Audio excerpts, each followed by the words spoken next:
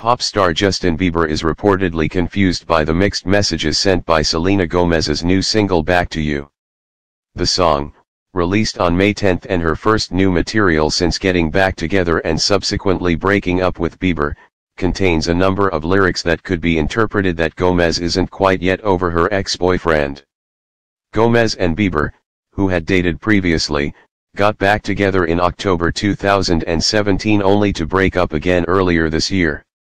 According to a source close to Hollywood Life.com, the new song has thrown him for a loop, leaving Justin confused by the whole ordeal.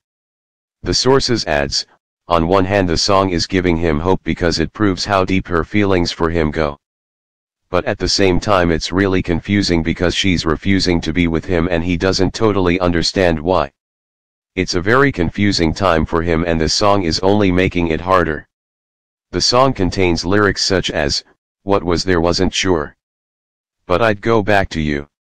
I know I'd go back to you," and, "I wanna hold you when I'm not supposed to," leading some to think that they could be referencing her relationship with the Canadian singer and hoping to rekindle their romance.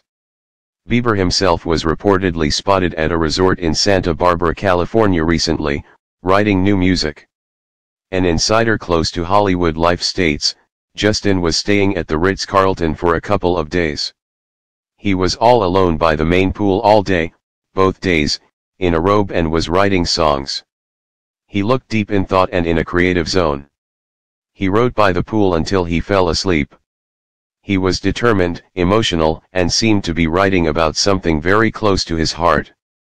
It comes a week after the sorry singer posted a cryptic message to his Instagram account about fake people, saying, "Hey world, that glamorous lifestyle you see portrayed by famous people on Instagram, don't be fooled thinking their life is better than yours. I can promise you it's not."